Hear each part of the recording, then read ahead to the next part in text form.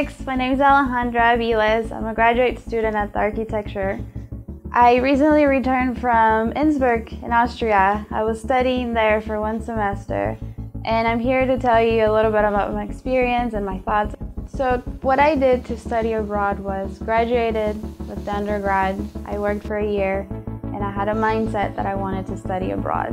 So I saved money for 1 year, returned to grad school, specifically to go to Innsbruck.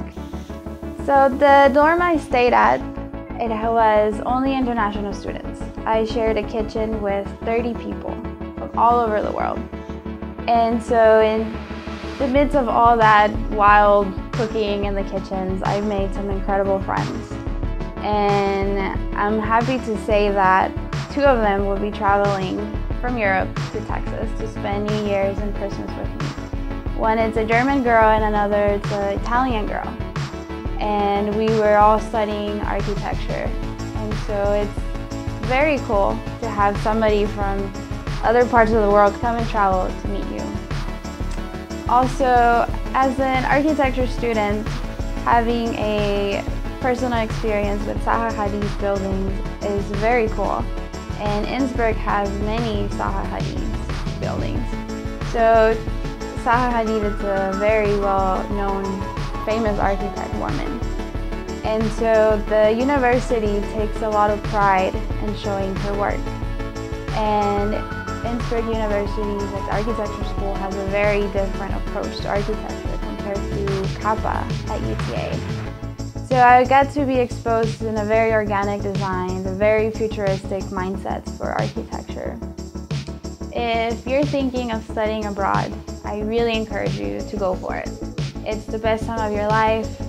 If you're worried about financial aid, there are plenty of resources. The advisors at the UTA Study Abroad are great and they would be able to help you.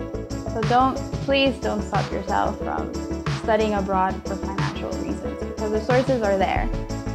And this would be an opportunity that you might only get once in your life. So really take advantage. And if you can do it more than once, go ahead and do it.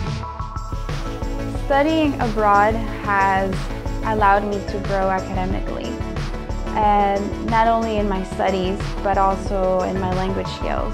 I was not expecting to learn German. I was not expecting to make great friends.